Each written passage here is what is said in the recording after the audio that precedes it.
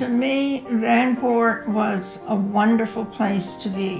Whites and blacks and other nationalities, we were all in school together. It was integrated. We were true friends. There was no ifs, ands, and buts about it. There was no discrimination as far as I was concerned. We had a community center, a theater. We started a college, Portland State. Portland State was born in Vanport. Wow. There were more people that looked like me in my neighborhood than whites. You know, there's so much about Portland.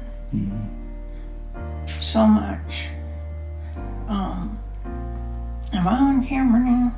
You can speak openly on camera. I can edit it out if it's I too know strong. you can. Do you want a minute also or not? Yeah, please. What were you going to say about Portland? No matter what happened, I loved Portland.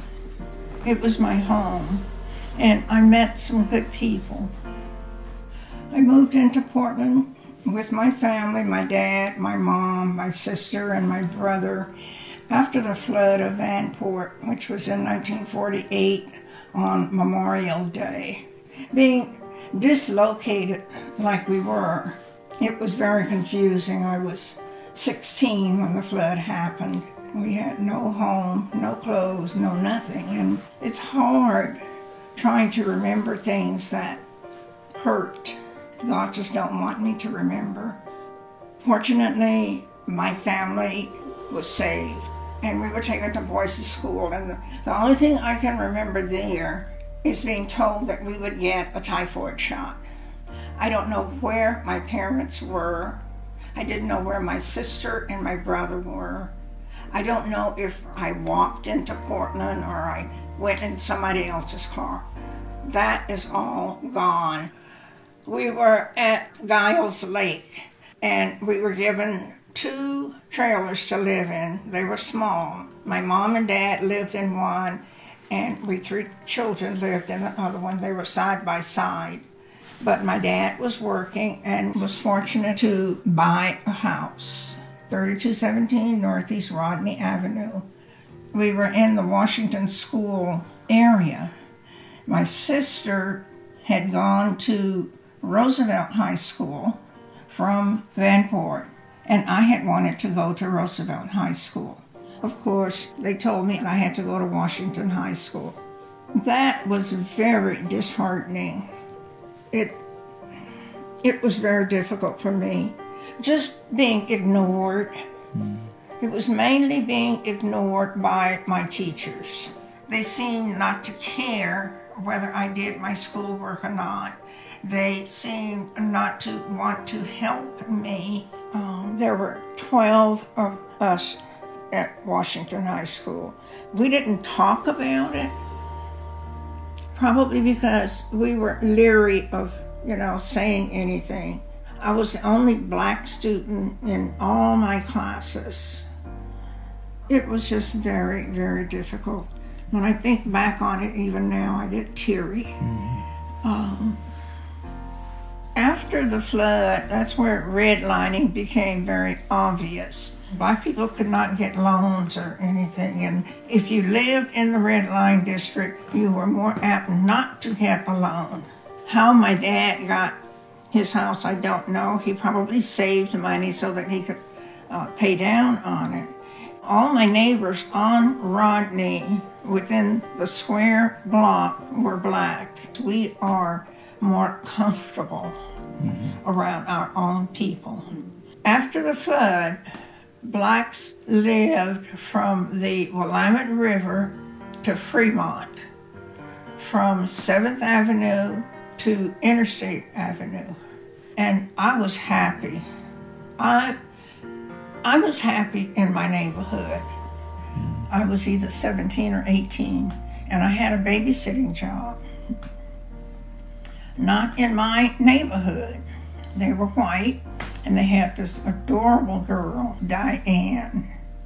Well, Diane had her little friends over,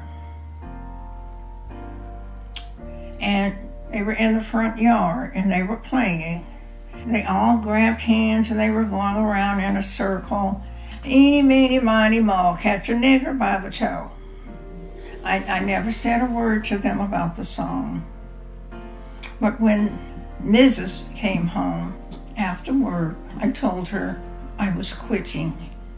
And I told her about the song. And I was crying, I think, because I really, really cared about them and their little girl. But I felt like I cannot work here if they're teaching their little girl discrimination. That song hurt me so bad. Her words were, "Oh, you can't quit." And I looked at and I said, "Oh yes, I could quit. I just did." After the flood of Vanport, there was black business on Williams Avenue. There was the market, restaurants, hot dog places, hamburger places. They were there, and they were owned by black people. Paul's Paradise, it was a very popular place. As a matter of fact, Sammy Davis Jr. was here, and he played at Paul's Paradise. So we would be in there, dancing and having a good time. Then we'd go across the street to Citizens Restaurant, which was a little restaurant that my brother-in-law owned.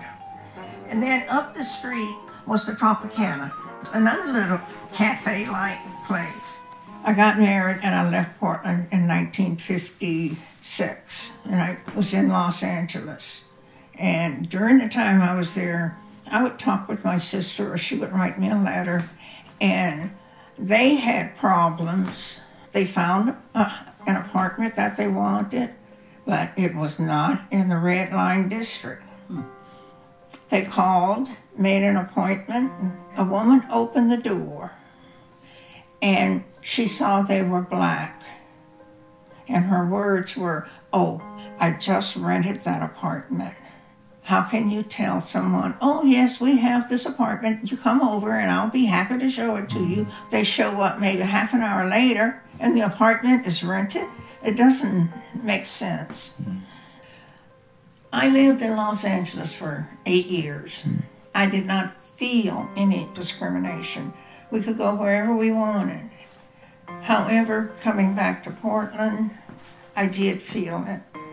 Williams Avenue was basically, there are no black businesses. I-5 came through and disrupted people. The Lloyd Center had been built. That was just gentrification. What happened to all the people that lived in the neighborhood? I can simply imagine they moved farther north within the community. And then, of course, the Coliseum was built. People of color lived in that area, and they were all disrupted. Their lives were disrupted. Where did they go? And the next move was in the early 70s. Emmanuel Hospital, that was a black community. Model Cities was a program. Supposedly they would give money to develop whatever a neighborhood wanted. The black people did not get the money. Agencies, businesses got it. Emmanuel Hospital got a big chunk of it. People were displaced. And I believe at that time they were probably starting to build Gresham. Of course, the house is new. People are going to like that. They have their garages that you can just pull into and go right into the house. All of that looked good. So people moved to Gresham, not thinking about the transportation. The effect is there is no black community. Not now. People who make all these decisions, they don't have to worry. Gentrification has been there for a very long time. It's just now becoming more public knowledge or people talking about it. They have actually destroyed our neighborhood. It feels like I have no place I can go within the northeast area. I felt like, where am I going to go? I don't have any money. I can't afford to buy. The rent is very high. I was disappointed. I felt displaced. And even today, I am disappointed when I drive down Williams Avenue and Vancouver Avenue. I don't live in Portland now. I live in Vancouver. It's a very bad feeling. A very bad feeling. You know, I hear what she's saying about being around when, you know, we grew up, really, I grew up in two kind of different worlds, because living in California for a period of time, I was born there, and then coming here, the communities are so different. That was fairly traumatic. Long story short, I was bused from Humboldt to Kenton, a school that did not want us. So it's kind of the same thing with my mom with being in high school. But so those memories are, you know, not so pleasant. That was probably for me the start of the disintegration of the community, because you no longer knew the kids in your own neighborhood that well. I remember having to get up very early, and I was never an early morning child, because the bus just didn't take you from your neighborhood school and take you straight to the school. You always had to make the rounds, so you went to other schools to pick up kids, drop off kids, and those were not pleasant situations, because they would spit at the bus, they would call us, you know, terrible names. I was telling my son, actually, I said, yeah, I didn't even know I was a nigga until I came to Portland. When I was in California, you never heard that I remember. I thank God that I had an older brother, because I always felt like my older brother, George, protected me. And, you know, so feeling like you don't have an anchor, you know, you lose a sense of who you are, a sense of yourself, you know, and you really have to actively seek that out. You have to be more intentional about even keeping your own black friends. They don't live around the corner. They don't live down the street. You don't go to the same church. You don't see them at the store anymore, and because they're in a completely different area. So you just kind of lose track of people.